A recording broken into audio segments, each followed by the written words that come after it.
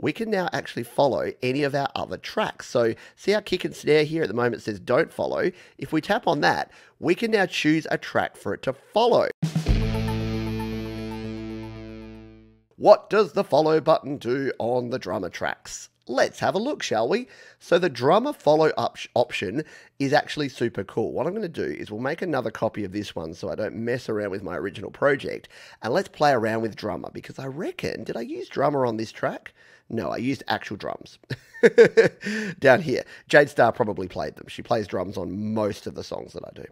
So we're going to mute out these drums and let's bring a drummer track in. So this is my song, Spy From a Distance. It's my most recently released song, and let's just take a listen. It's getting much harder. So here it is without any drums, yeah? So we've muted out our drums there. Let's add a drummer track and we'll show you what the follow option does here, because it's actually super cool if you've never played with it. We're going to go to drummer.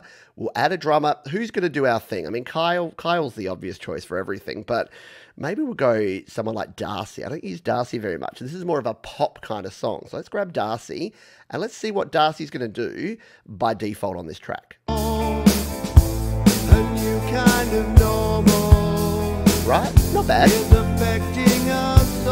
Now, if you haven't used drummer before, you can come in here. There's a bunch of presets. You can tweak the percussion, the hi-hat, the kick and snare. You can turn on and off different kit pieces by tapping on them here, which is cool. You can tell it how many fills you want or don't want, and you can make it either simple or complex and soft or loud. So there's a bunch of options you have there, but you've noticed you got this little follow button down here, yeah?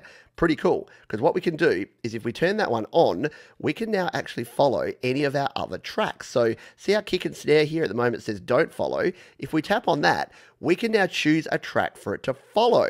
Now, the best track for a drum to follow is usually a bass. So let's grab our bass track here.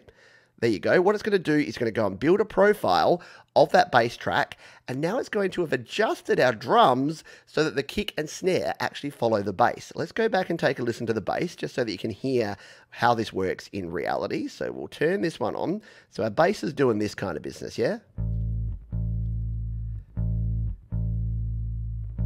We'll turn that up just so we can hear it in the mix. Right, so there's your bass. Now, if we bring the drummer in to this business, take a listen to what Darcy's doing. Right? Hear how that kick, kick, kick, kick, kick, kick, kick, kick, kick. Now, of course, your bass is the most logical one too, but say you had your guitars. So this is one of our rhythm guitars here. So say we wanted it to actually sync up with this.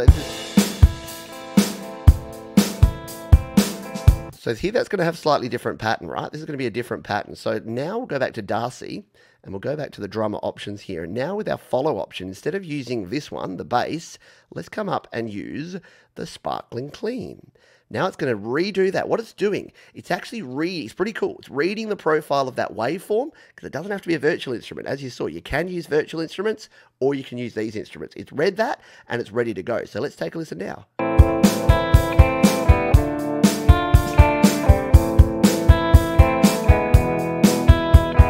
Hear how there's a heap more kick drums in there? It's because every time I'm doing the do-do-do-doing, every time I'm doing those guitar picks, it's trying to add another kick drum to the guitar pick. So it doesn't sound as cool, yeah, because you generally want it to follow your bass. You can do it. The other cool thing is, even if you're using like virtual instruments, so those are actual recorded ones. So originally, I actually had this bass in here. Before I recorded the actual bass guitar, I just had a virtual instrument. So there was my original bass, and if we make Darcy follow that original bass, check it out. It's pretty cool. We'll come here, tap it. Liverpool. There you go. All right, Darcy, do your thing. Right? It's probably one of the most underused and misunderstood feature, but it's actually kind of one of the coolest features here in GarageBand. If you are programming drums and they're not sounding right, they're not fitting the beat, then grab your bass, grab your guitar, even grab your vocal or whatever instrument you want, and then attach it to your drums. Use that follow feature and attach it to your drums. You're going to get yourself a pretty cool sound.